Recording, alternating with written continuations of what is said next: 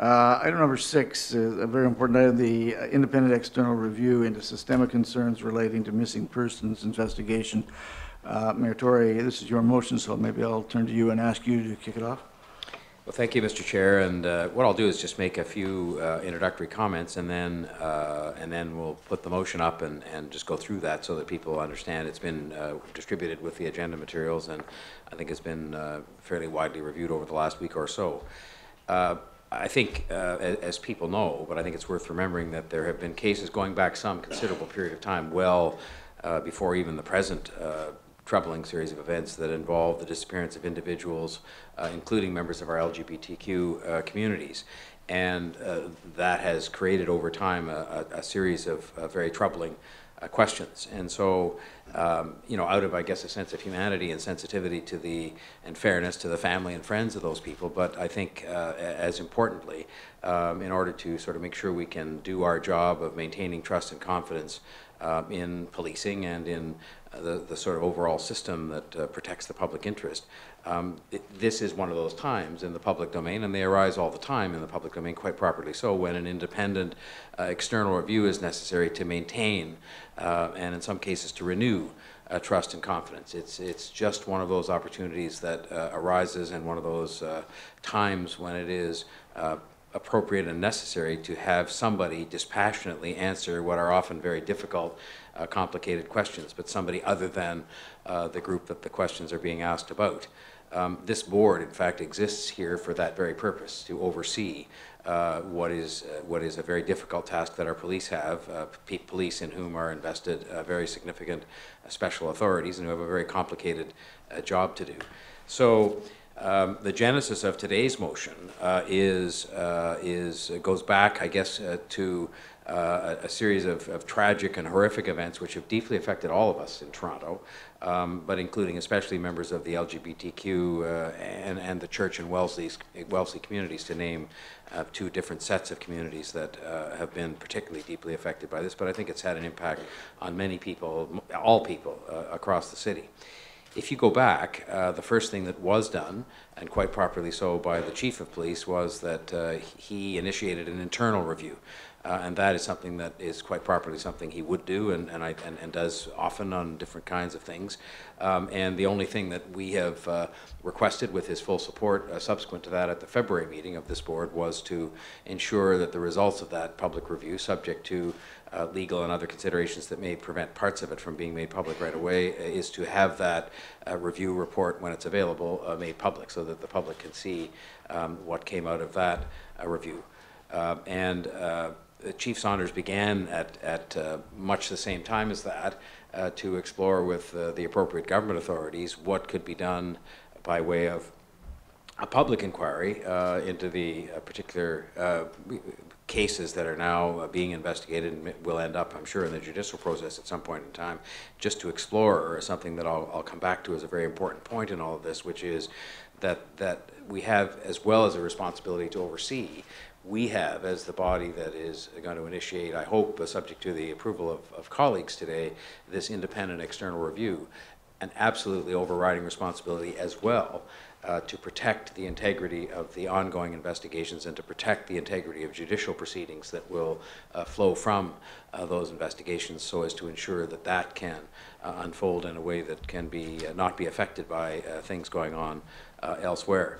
And so, the next step seemed to be, and this has had, I should emphasize throughout, the full support of the Chief of the Police, because he recognized the need for an external independent review early on, but also had that same responsibility, which is our collective responsibility, to make sure that nothing any of us did was going to jeopardize those investigations or those judicial proceedings. It doesn't mean that all the difficult questions don't get asked and answered, but it does speak to the question of when. They might get answered, and to some extent how they get answered, and that is probably where ultimately some other kind of inquiry will come in to play as well.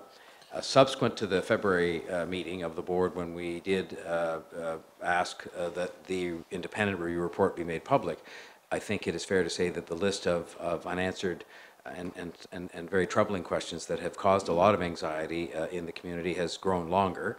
And so I think what motivated me to put this motion forward, again, I would say with full support of the board chair and the chief, has been to see what we could move forward with now in order to begin the question of answering some of those difficult questions, or just looking at ways in which we could do things better, so as to get some of that advice and have some of that learning as quickly as possible. So the way that we've tried to go about doing it, in terms of at least the motion that's being put here today for consideration by the board, is to ask the chair of the board to report to the April 2018 meeting on the composition of a working group. And some people may say, well, why don't you just get on with it? Why are you going to talk about a working group? Well, it's because the message that certainly I've received loud and clear, and I think my colleagues have as well, and others in public office who have a lot of opportunity to interact with people in the communities that I made reference to, understand that there is a deep desire not only to see some of the difficult questions answered, but to be consulted on how we go about doing that.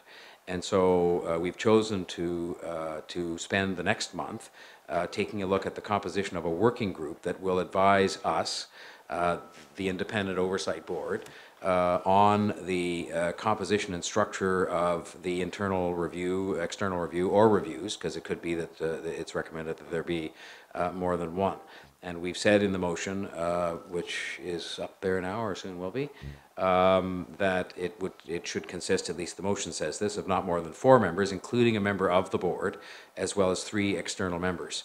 And again, we wanted to make sure that we gave the communities that are most concerned about this, all of the community, an opportunity to help us to identify the 3 external members. And so the chair is asked by the motion to consult the community, and in particular to consult groups that may feel that when it comes to the examination of missing persons investigations and some things that I'll get into in the second part of the motion, feel that most that have the greatest level of concern about this, that they should be consulted on both the nature of the reviews and on the composition of this working group. And that includes groups that are set out here, organizations which work with sex workers, harm reduction and homeless populations, groups representing Indigenous people and the LGBTQ communities, including the Alliance for South Asian AIDS Prevention. And we have added to this something that will not have been seen in the first iteration of the motion that was made public a few days ago, which is that we think it will be very helpful in order to properly and effectively and completely achieve that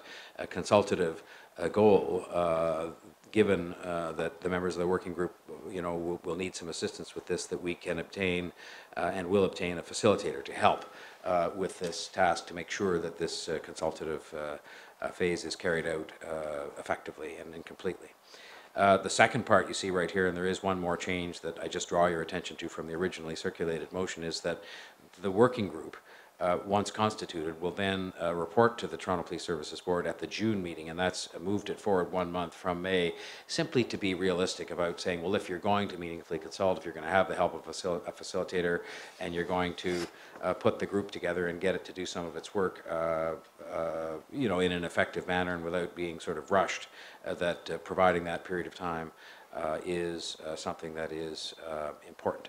And so if you then look at under that item 2, I'll just briefly run through the parts of it. What it's meant to do, the motion, is to ask this working group to report to the board on first part A there, the identification of the best possible form of an external review or reviews, including one commissioned by the board, for example, and or one that was conducted by an existing third party, such as the Ontario Independent Police Review Director, OIPRD.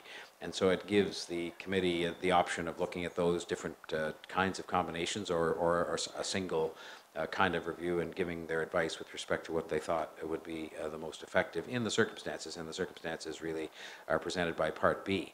And it would then, Part B would then have the working group also discuss the possible terms of reference and make recommendations to the board in that regard, and would include the 4 things that are listed. First, Toronto Police Services practices and actions relating to past missing persons investigations, subject to any legal restrictions. And I'm going to emphasize some of these words that are in here because I think they're important in order to make sure that people understand the duty that all of us have and the restraints that will place on the first phase of this work. Second, Toronto Police Service Board policies, Toronto Police Service procedures, protocols, training, organizational structures relating to missing persons investigations. And then again, words that I'll draw your attention to, which will not include information or discussion of the McArthur investigation and possible trial proceedings. And I understand the fact, and I think most people that I've talked to in the community, and as I've had various formal meetings, I've had a dozen groups into my office together with Councillor Wong Tam to discuss the deeply held concerns that exist about this in the community, that that is meant only to say that at this point in time, as we can begin the work at looking at some of the systemic issues related to missing persons investigations, we have to take great care in what we do and don't do in order to preserve the integrity of the investigations and the judicial proceedings. And so that's why those words are there, as are the words up at the top about this being subject to any legal restrictions. And to some extent, the burden of this will fall more on the person or organization that is ultimately chosen as a result of this process to conduct this external third-party review, to assess the proper timing of when questions are asked and answered, more so than on the board or even on this committee. The third thing that I think is very important that we looked at here, and I've heard this in my own meetings with the communities and when I've been out in the community in recent weeks and months, any systemic concerns, especially those which relate to bias against people based on protected grounds outlined in the Ontario Human Rights Code. And that's as relates to missing persons investigations and policies and procedures and actions undertaken in respect to those. And then finally, a point that often I think we put into these sorts of things, but I think we underestimate the importance of it, which is the learning that we can take from people who do things well elsewhere. Because we think we do things pretty well in Toronto, and I guess we do in many respects, but there's always somebody who has a better idea that they've implemented as a result of some experiences of their own. And so this group would be asked to advise us on the inclusion in the terms of reference of a consideration of national and international best practices into missing persons investigations. I should say again, I think you will all have read the Chief's letter, which accompanies my own, and he may speak to this himself, which indicates there are some steps he's already taken inside the police organization, as is his responsibility as Chief to consider some changes that are made to how missing persons investigations are handled. But this investigation is meant to look at this external independent review is meant to look at nonetheless at how things are done elsewhere.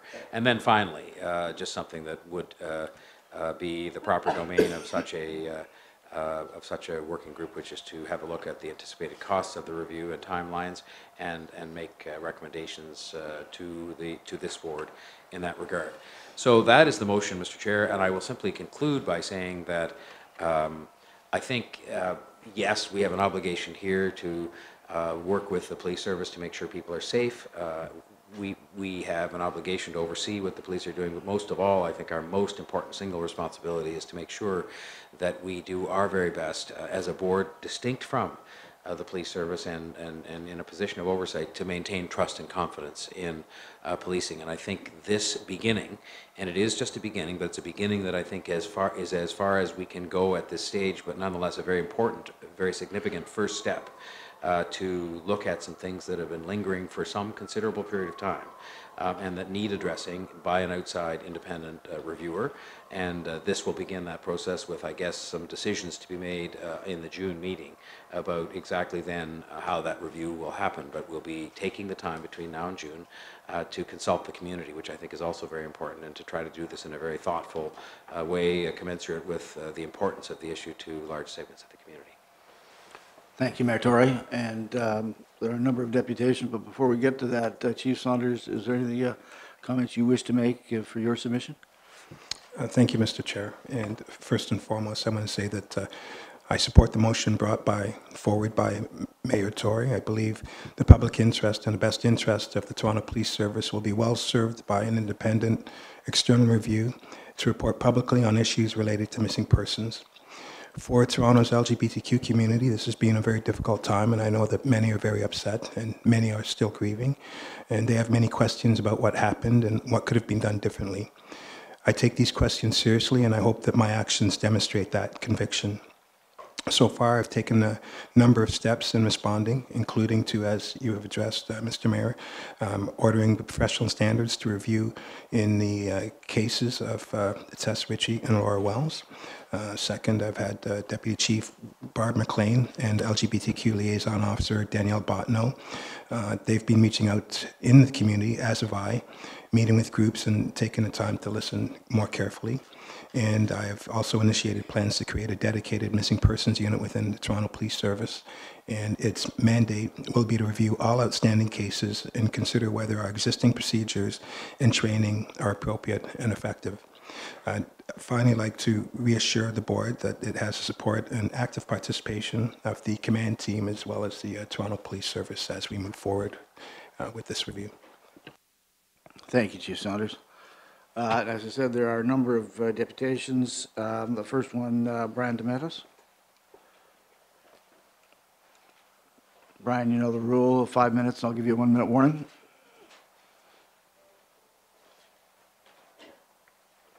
Yep.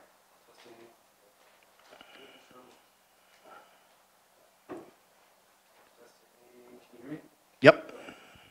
To speak on the item missing and murdered members of the LGBTQI communities. Before I get in the heart of the review, I need to point out 3 extremely problematic issues regarding the agenda item from members of this board. I am very angered, full of rage and sadness for not only losing friends, but how they were lost and how they continue to be victimized time and time again, even in their deaths. One by our own chief, who had the need to take a public relations stance and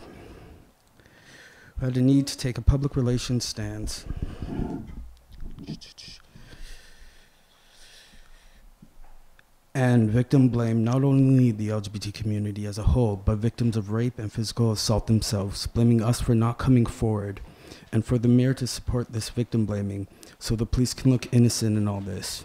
You are not innocent in any of this. Irrelevant on what you meant, it was, as it always should be, about addressing the impact of your own words and actions, not your intent. This is what should have happened but did not. Yet again, another dire reminder of how folks in power and police avoid accountability to community and my friends. So I say this, shame on you both. Now, how my communities are dead but still being victimized in the hands of the police include friends like Dean Lewiska, who you, as police, had the disgusting procedure not to release his mugshot as if him, the victim, was the criminal. How dare you? Why did you not ask his friends or family for a respectable picture of him? Imagine his family having to open the newspaper and find this out. Just imagine that.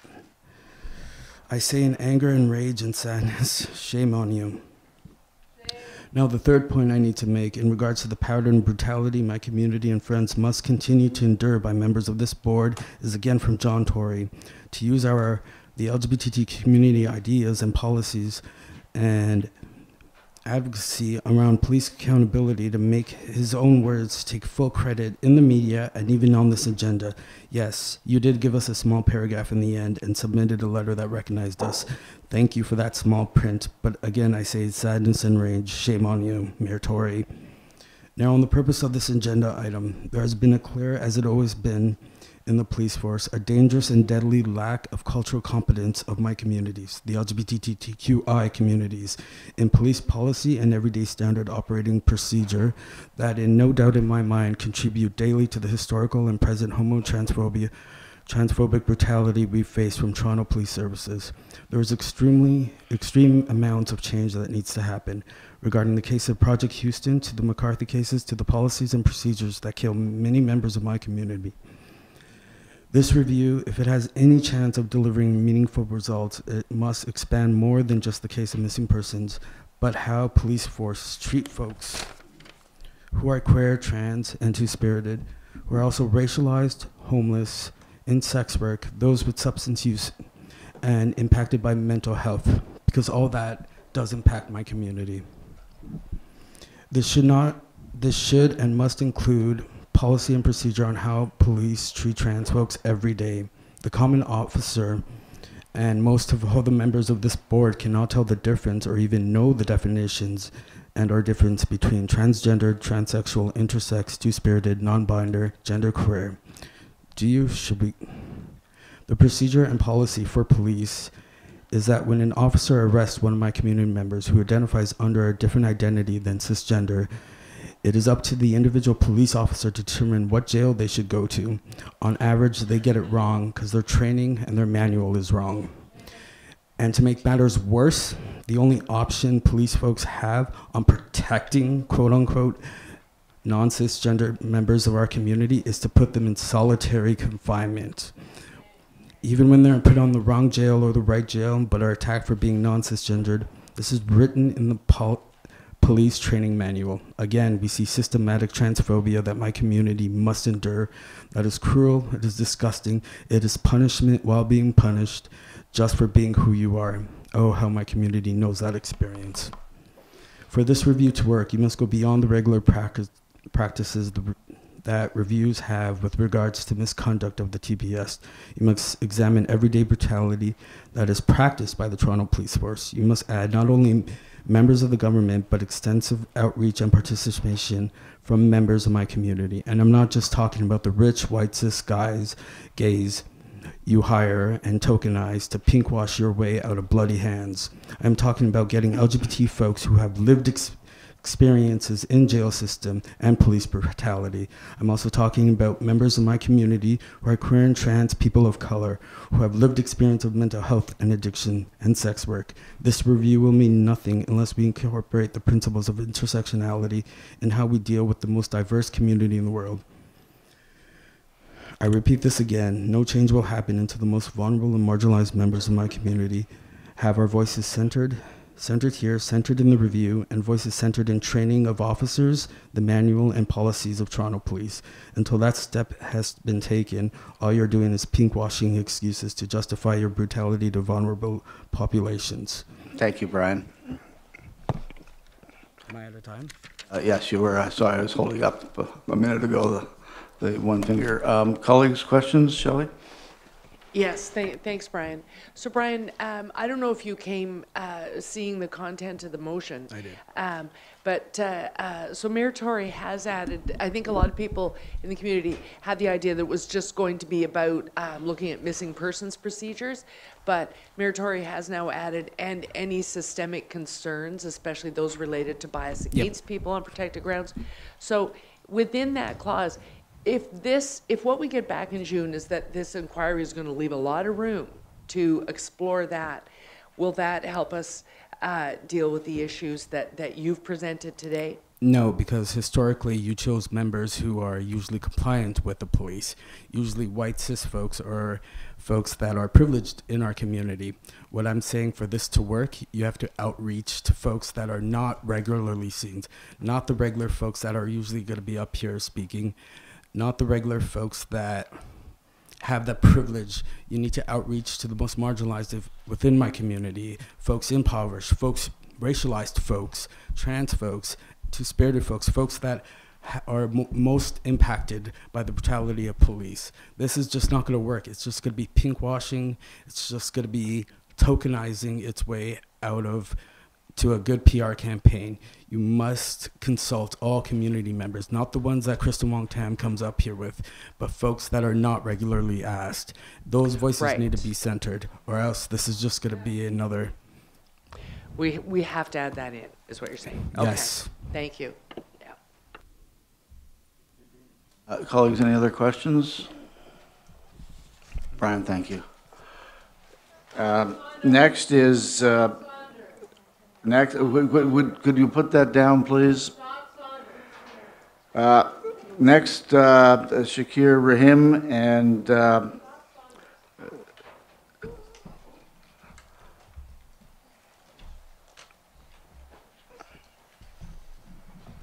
Mr. Rahim, thank you very much for coming forward. And for you've provided us a written deputation, so we thank you for that as well. My pleasure. Can you hear me clearly? Yes, okay, let's stay close to the mic. Good afternoon. My name is Shakir Rahim, and I'm a board member of the Alliance for South Asian AIDS Prevention, as well as a gay South Asian man who lives with both a mental and physical chronic health condition. Also in attendance today is our Executive Director, Haran Vijayanathan. ASAP is here with the support of 30 diverse community organizations and community leaders. Today I will tell you about our advocacy and positions on the review process. ASAP was founded 29 years ago by a group of activists because HIV-positive South Asians could not locate culturally competent care. We are the only LGBTQ non-governmental organization that specifically serves the South Asian and Middle Eastern communities in Ontario. Our community and others have been alarmed about the pattern of disappearances of South Asian, Middle Eastern, and LGBTQ persons. We are alarmed at how long it took for an alleged perpetrator to be arrested. We are alarmed at reports that proper investigative steps may not have been followed. And we are alarmed at the complexity of some of our community members' lives may have led to erroneous conclusions about why they could not be found. And we know that systemic issues, including bias, underlie our concerns. It is bias that is conscious and unconscious, individual and structural. The result of our concerns has been a crisis in public trust between our community and the Toronto Police.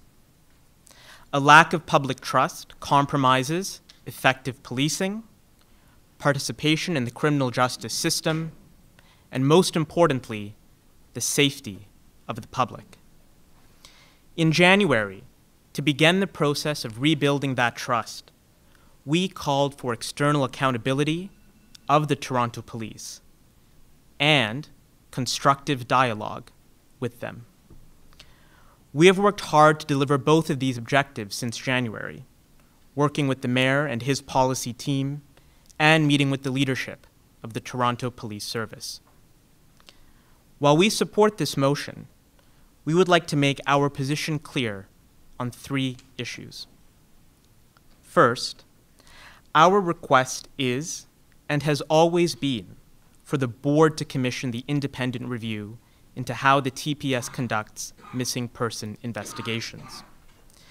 As the recently passed Safer Ontario Act makes clear, and Mayor Tory, as you made clear in your opening statements here today, the board is responsible for providing adequate and effective policing in its area of policing responsibility. The Morden report into the G20 summit, commissioned by this board, emphasized the importance of the board effectively and actively exercising that oversight function. We support other reviews and inquiries, but they should supplement, not replace, a board-commissioned process. Our second position is that it is essential that the community is involved throughout the entire process of establishing any review. The working group that this motion creates cannot be the end of the community's role, but rather the beginning.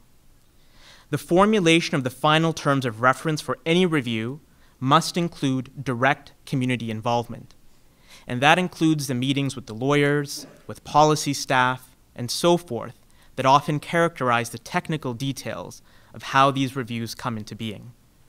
And that should also include the new addition to this motion of the selection of a facilitator. That facilitator should only be chosen with the full agreement of the working group that this motion strikes. Third, we recognize that the review cannot compromise the investigation of criminal proceedings of Bruce McArthur. Keeping that in mind, however, a systemic review still ought to consider any prior missing person investigations within appropriate legal boundaries. In closing, our hope is that at the end of this process, we are closer to a reality where every member of our public truly feels that their life is treated with the same respect and care as any other. Because today, in this city, that is not the case. Thank you for your time, and I'm happy to answer any questions. Thank you, Mr. Rahim. Thank you for coming, and thank you for the presentation. Colleagues, questions? Ms. Chandra Kasera? Thank you, and thank you for your statement. My question to you is, what is the scope that ASAP would like to see as part of this review? So our position is that the central purpose of the review is to examine missing person investigations with a focus on the LGBTQ community. But as the prior deputant, I think, rightfully made clear, you cannot answer that question without looking at the broader systemic considerations. And so we expect that to be part of the process. At the same time, what we recognize, and I think what the history of independent reviews has emphasized, including the current ongoing national inquiry into missing Indigenous women, is that a review has to have a certain focus and scope. So absolutely, that would be our approach. But most importantly, the fact that this review is happening does not mean that there should not be other steps taken. I think Kristen Wong-Tam's written deputation spoke about a real history between the police and the community with respect to tension and bias. And so I think this motion is perhaps a starting point about a broader conversation and set of examinations that are necessary. Any other questions, colleagues? Thank you very much. Okay, great. Thank you. Susan Gapka?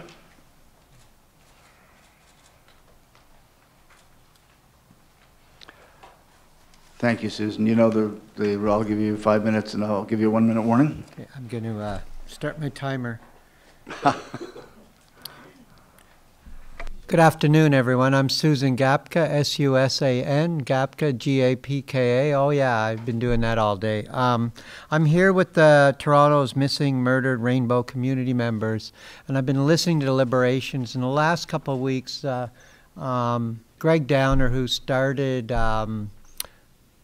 was looking for his friend and ended up in this unprecedented series of events where we've got now an alleged serial killer in custody. We've had a lot of violence in our communities. And so they asked me to help out with, we had a media release this morning. We're asking for a public inquiry, and sooner rather than later. We're concerned about the political landscape. We may have the Attorney General is actually the one. So I realize that's out of scope, but that's what kind of got me up at 6 o'clock this morning to talk about. But what I was brought into the group, I think, to help with, not only Greg Downer and other people, is to bring in my relation. I have around diversity, a former homeless kid, just some of the things around some of the disadvantage around some of the people that were found murdered, missing and murdered, and some of that. So, and I realize, so we really want to impress upon you the sense of urgency, but understanding I don't have a vote at this table. So I've actually written a recommendation while I've been listening and learning, because I've learned a lot about this thing that I didn't know a lot about, and I'm here reluctantly today, but this is my own. I just want to remind people I'm an individual. I'm a community member. I've worked with the police on and off. I'm a member of the CPLC in 51 Division. That was us who asked about the previous agenda item. I helped form. I was one of the founders of the Chiefs Consultative Committee in 2000, being unaware of the long history between the gay community and our communities, but public policy, I was there. But what I'm seeing here is I'm feeling some of our most disadvantaged people may be left out. great to see sex workers and homeless people, and I don't know if I saw trans people, but there's a lot of people that are falling through the cracks in a society where there's becoming more and more division between those who have and those who do not, who end up in our parks.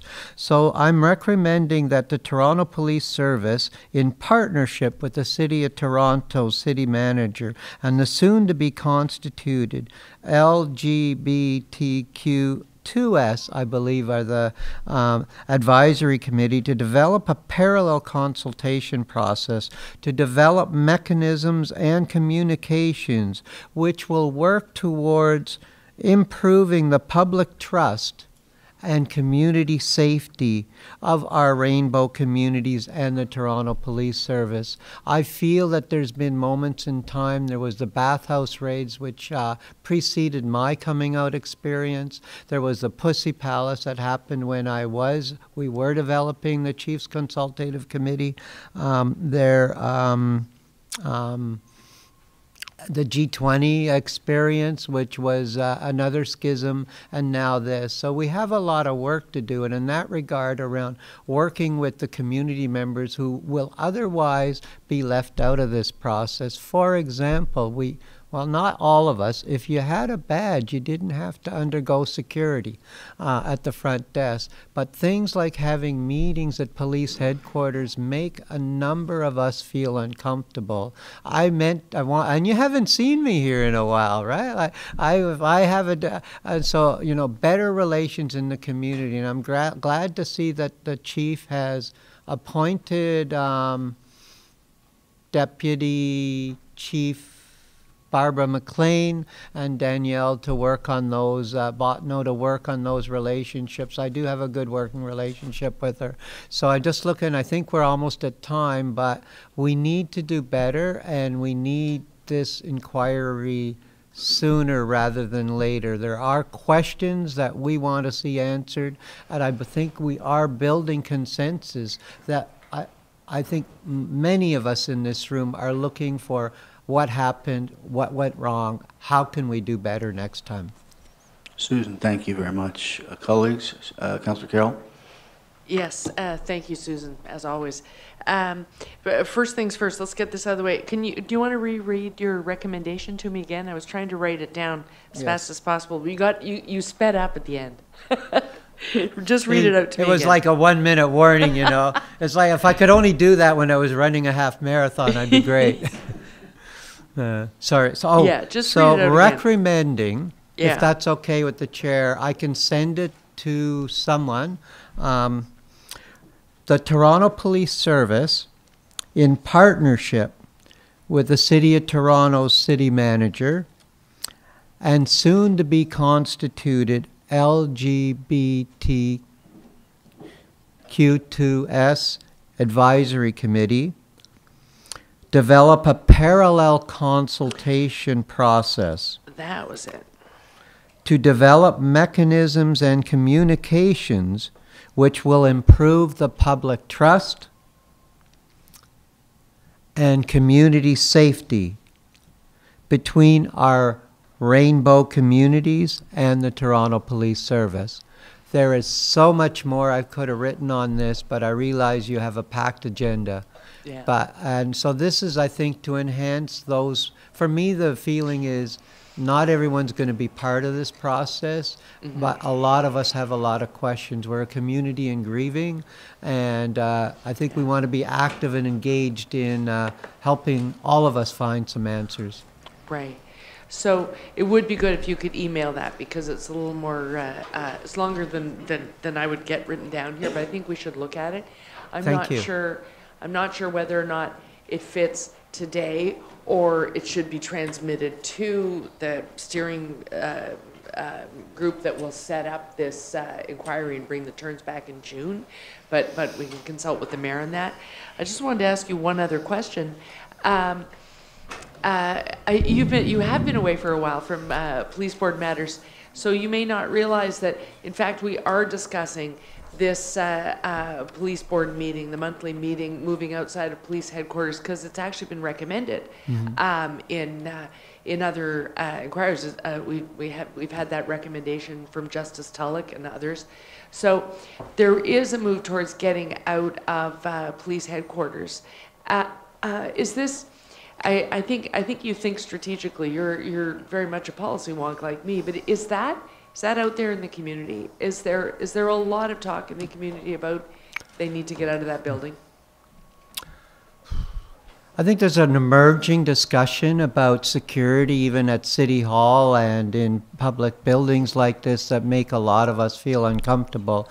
And if we have broken, I don't know what the word is, I want to find my kind person here, just a more generous person, but relationships are strained at this time, which makes it even more difficult. When we formed the consultative committee, terms of reference that we would meet in community organizations, that people would be elected at town hall meetings, that the public, there'd be so in the original recommendations in here, which I will leave behind, is that there should be at least a town hall every 6 months. Because we do have a lot to vent, and it will be uncomfortable and ugly, but we need to get that out. Sometimes people will need to get that out before we can start listening to each other, and that's just part of the process of public consultation as well. Yes, fantastic. Thank you. Thanks, Susan. Thank you, Susan. Ken, you had a question? Yeah, you mentioned a number of initiatives that have taken place in the past, right? And I'm familiar, I think, with most of them. What would make this this initiative different to get different results? Because obviously they didn't work, and it sounds like it didn't work, right? So with your familiarity and experience with this, are there some things that you want to see that's going to be not the same old? I think this is an opportunity, actually. This is a traumatic set of circumstances that brings me to go through security downstairs, but brings us here. But if we turn that into an opportunity to have more connections, there is an undercurrent of criminalization. Homosexuality, transsexuality, many of us have been criminalized in the past, so there's that long residual history around that.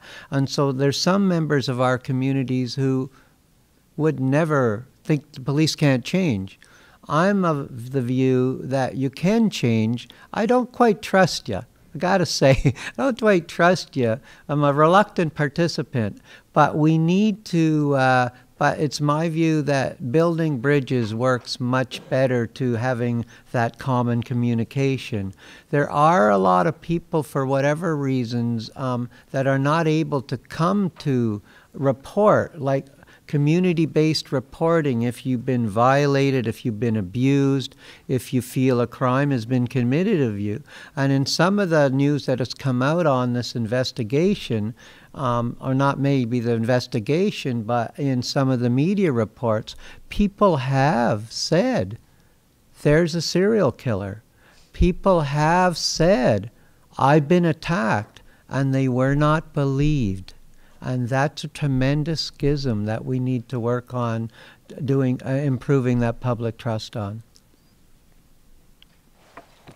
Again, Susan, thank you very much for coming here and for your honesty and putting that forward. Thank you. Thank you and for if your you can time. get that motion to Ms. Bennett, that would be phenomenal. Should I, is the secretary? Yep. Brenda Ross. Brenda, you're next. Do you need some help? Officer, could you help Ms. Ross, please? Thank you.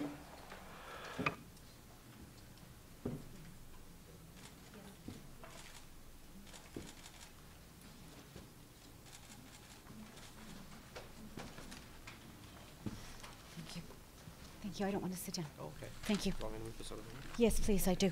Thank you.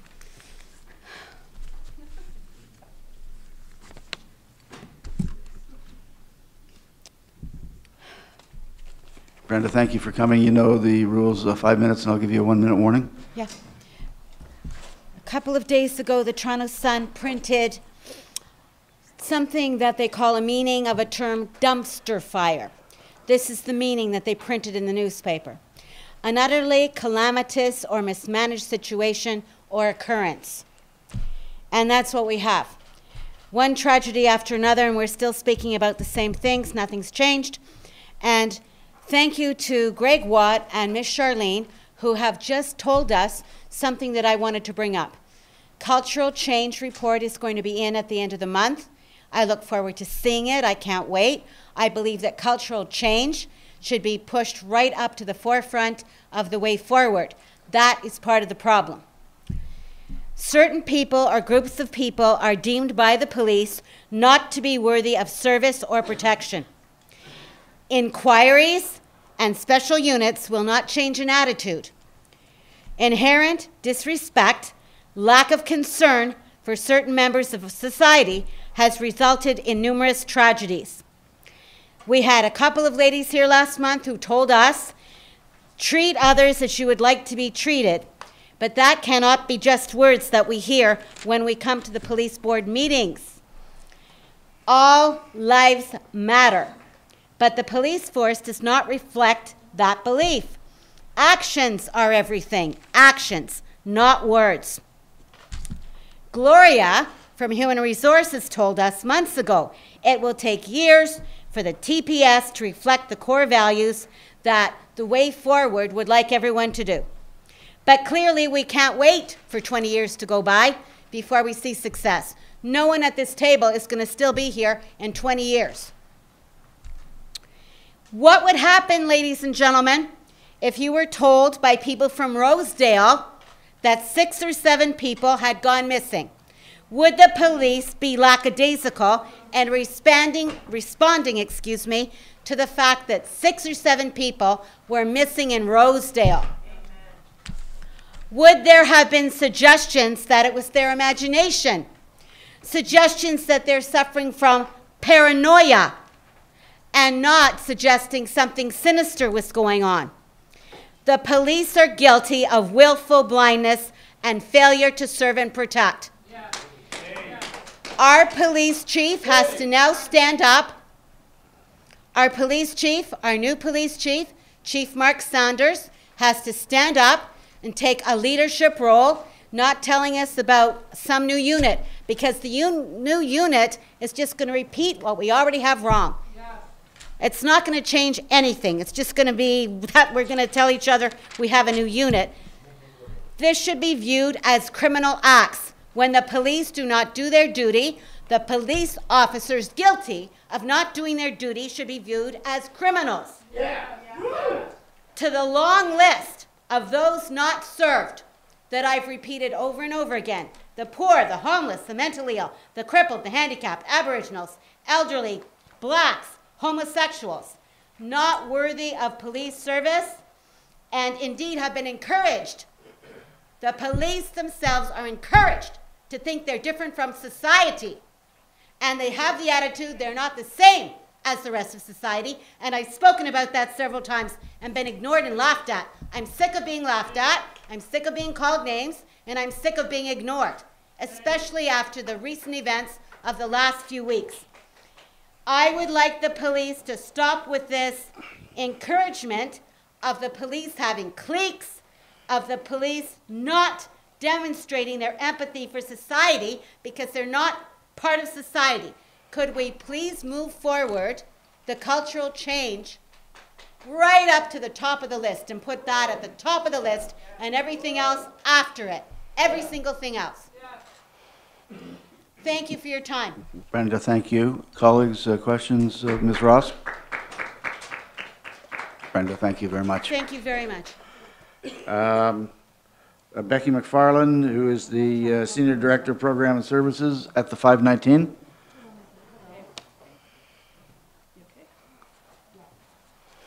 Becky, thank you for coming. I'll give you 5 minutes, and I'll give you a 1-minute warning. Great. Thanks.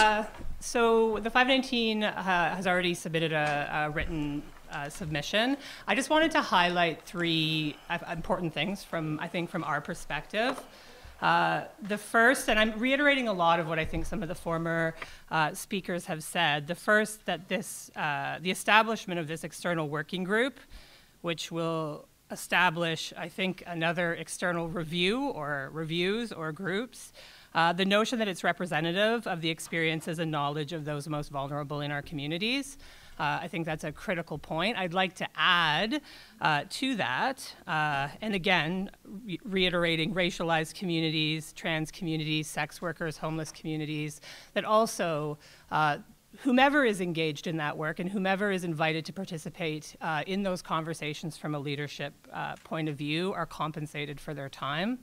I think it is incredibly important when you're inviting people to participate in processes where they're attempting to fix problems that aren't really of their own making, that their experience is valued, and that they're compensated for their time. So that was the first point I wanted to make. I think that remembering that this particular situation we're talking about doesn't exist in a vacuum, and that the way in which we need to approach the development of terms of reference for this review should not be ahistorical in the way in which it thinks about these problems sort of broadly. I had the opportunity to talk to Jane Doe, who reached out to the 519 in the hopes of being able to share some of her experiences going through a very long process on issues that are stunningly similar in relation to issues of the duty to warn, of issues of bias within the Toronto Police Service. And what came out of that conversation for me was that it took 20 years to get to the point where the committee that was contemplating a lot of the recommendations and implementation plan for everything that came through that process was disbanded. And I have to say that there is no way that this community can wait 20 years through whatever external review processes and inquiries are established to try to understand what I think has been understood in 1 million inquiries, in 1 million external reviews, in 1 million mechanisms that have existed historically. We need to draw on that information, and we need to figure out how to cut our timelines a little bit in terms of how we engage in this kind of process. Because I don't think anybody really feels like they have 20 years to invest in this. And I fear that if that isn't kind of established up front, which leads me to saying I think that what is missing from this particular motion is the notion of how to make what comes out of these processes actionable and accountable to some kind of timelines. Because I think what we don't want is a scenario where we get to the end of a process and then have to have a conversation about how we action what we learn through that process. And I guess, you know, it's so hard to imagine that the grief, so much of the grief that exists in the community is preventable. The grief that people experience now, preventable. The grief that people are going to experience into the future, preventable. We know that we don't even know everything, right? And we know that there is going to be more grief. We also know, because I work in an organization where people come to us all the time, either afraid to report issues of violence that they experience in the community, or try to report, and often their experiences are incredibly negative. So what we know is even as we sit here today, people are going through those systemic issues we're attempting to solve. People are continuing to experience those barriers, the lack of access to justice. And so if there's nothing that feels more imperative to me than figuring out a way to move through this quickly. And one last point I wanted to make, just because it's important to me, is there is a way in which even still, through this conversation, people conflate humanity with lifestyle. And I think that this notion of how we talk about how people talk about our experiences, how we talk about each other's experiences, are relegated to this notion of the choices that we make or the behavior we engage in, as opposed to being able to understand that what is going on all around us is about people's humanity and a lack of understanding of people's right to be who they are. And so even how I hear people talking, what gets stuck in people's throats, the way that people can't even talk about queer and trans lives in a way that feels empowering, that I really think everyone at this table needs to think about the ways in which they feel uncomfortable about having this conversation and check that as they move forward, trying to lead us through a process where we do not find ourselves sitting here in 20 years having the same conversation. Becky, thank you very much. That's very well done, very powerful, and thank you. We appreciate it. Colleagues, questions of Becky? Okay. Yeah, thank you very much. I draw your attention, colleagues, to Councillor Kristen Won-Tam's presentation as well. So, colleagues, I now throw it open to question, debate, discussion. Councillor Carroll. Yes, I think probably staff can draw something up, and I whispered in the mayor's ear that the idea that probably the best way to deal with Susan Gapka's suggestion of a recommendation is just take the whole thing and forward it to this body that's reporting back in June so that they could just incorporate it in the terms of reference. If you were going to do that partnership consultation, how would you do it? Just incorporate it so it comes back with the actions that are recommended.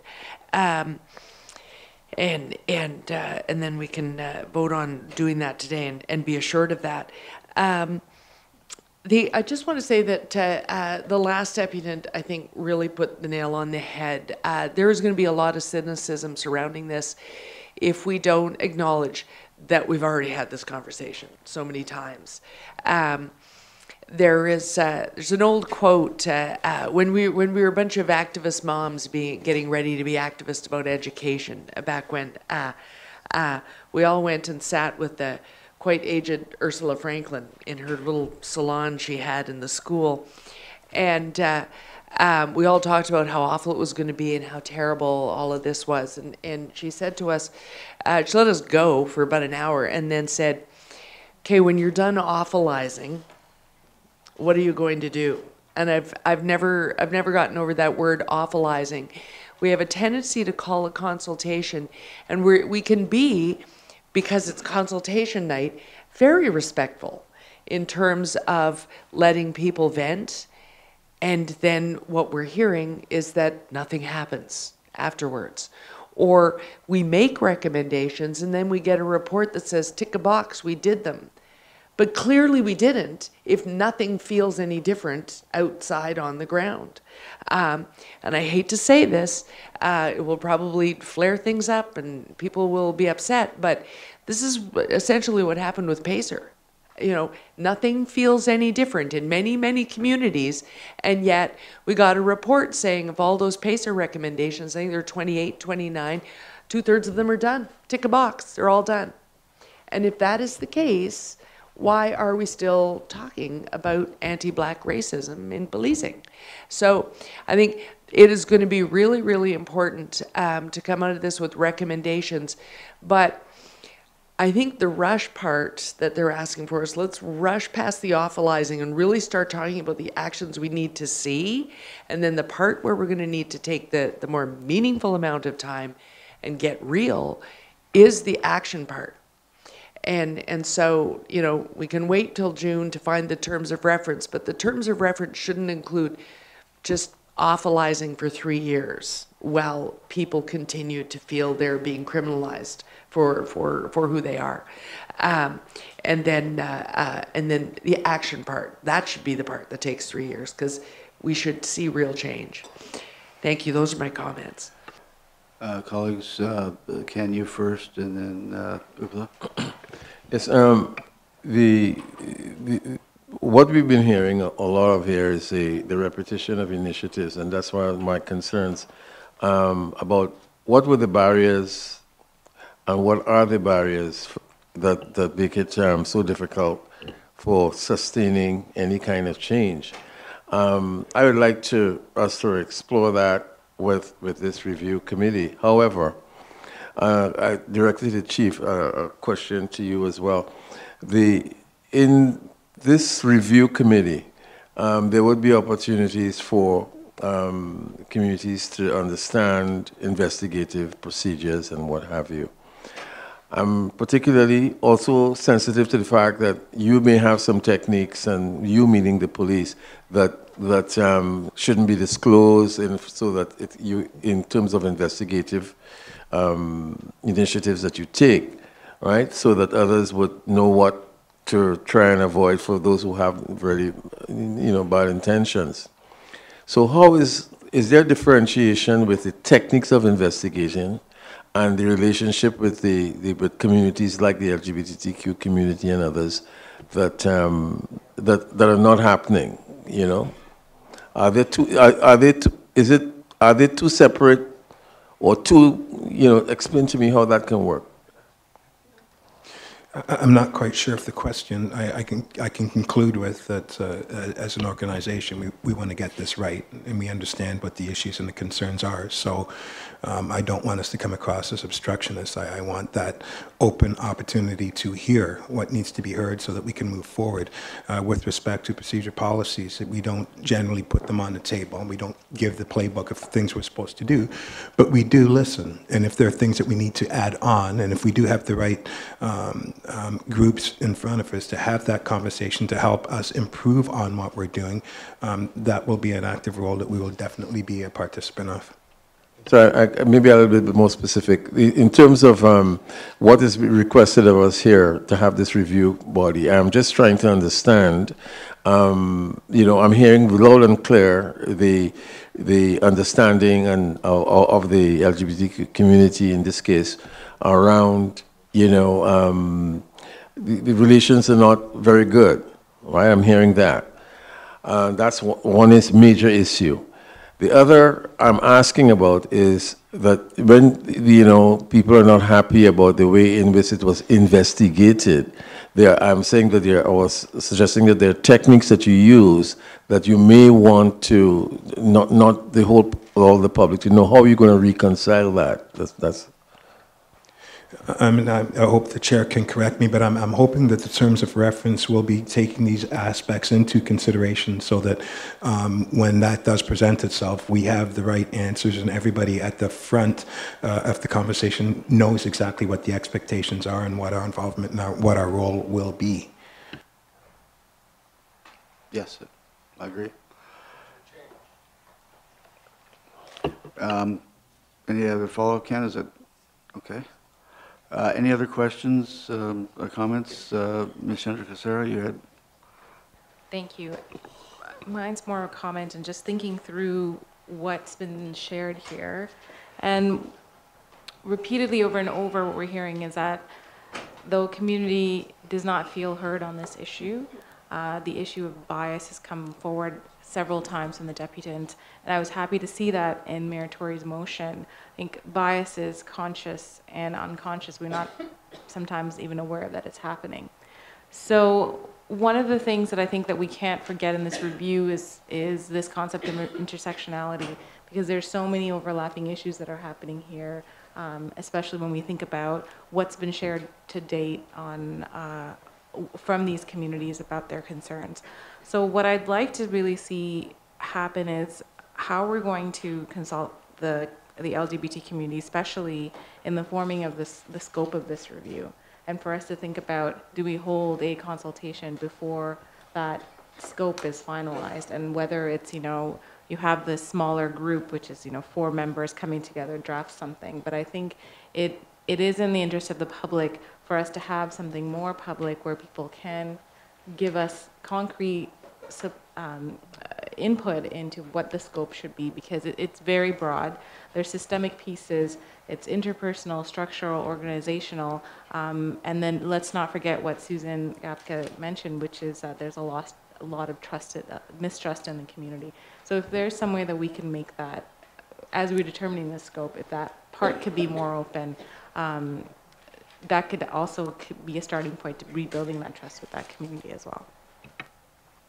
One final comment yes, around this. Yep. The OHRC, the Ontario Human Rights Commission, is there a role that for them to be playing in all of this? Because I'm sometimes amazed that the OHRC is not, with its different levels of expertise and so forth, they're not an integral part of human rights concerns and questions, you know? We will be looking to get input from the community. I'm charged with coming back with the makeup of a working group to go forward. So I would hope to hear from the Human Rights Commission, but if you recommend we should reach out to them, that's something we can do. To recommend that the Human Rights Commission be involved, an integral part of this whole review as well. Any other suggestions? Any other comments, colleagues? Mayor Tory, anything you wish to, before we vote on these and No, I just want to receive the two express, I depositions? think we've learned quite a bit, and I think comments just made about, finding ways to make sure we broaden out the consultation, I think respond to some of what we heard from the deputants, and I think part of what the working group will look at is whether organizations like the Human Rights Commission can play a role. That's precisely what they're looking at, which is who should do this and what it should do and so forth. So I think it's been a good discussion and very helpful. Okay, so with that, then, if there's no more comments or questions, we need a couple of resolutions. One, motion to receive 6.1,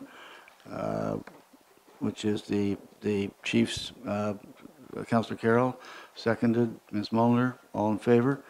Second, a motion to receive the deputations that we had, Councillor Carroll, seconded, Ms. Mulliner again, all in favor. Any contrary?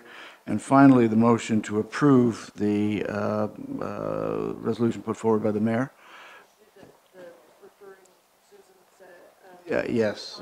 Well, with the addition, as Councillor Carroll said, that we will add in the reference to Ms. Gupka's suggestion referred to the committee once it's struck. So a motion to approve Mayor Tory's moving it, seconded by Councillor Lee. All in favor? Any contrary? Carried unanimously. Thank you.